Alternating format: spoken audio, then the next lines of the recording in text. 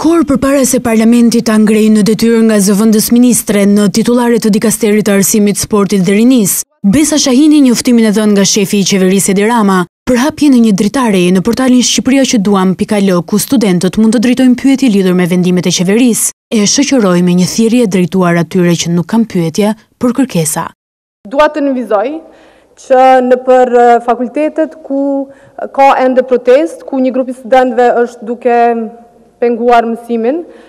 ka pas raste kur janë penguar edhe sekretaritë që të funksionojnë, apo janë penguar njerëz që të shkojnë deri tek zyrat e sekretarive. Aty për fat keq ka qenë pamundur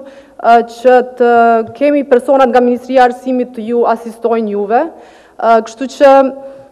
është e rëndësishme dhe bëj ftesë edhe universiteteve, po edhe studentëve që janë nëpër këto fakultete duke protestuar që të mundsojnë punën e sekretarive dhe të mundsojnë sot pjesëmarrjen e personave nga Ministria e Arsimit që të mund t'ju asistojnë juve me pyetjet çfarëdo llojshme që i keni. Është edhe një gjë që në rastet kur sekretaritë nuk funksionojnë, ne nuk po e marrim informacionin e duhur për listat e studentëve që janë përfitues të bursave, që janë përfitues të përjashtimeve të ndryshme nga tarifat,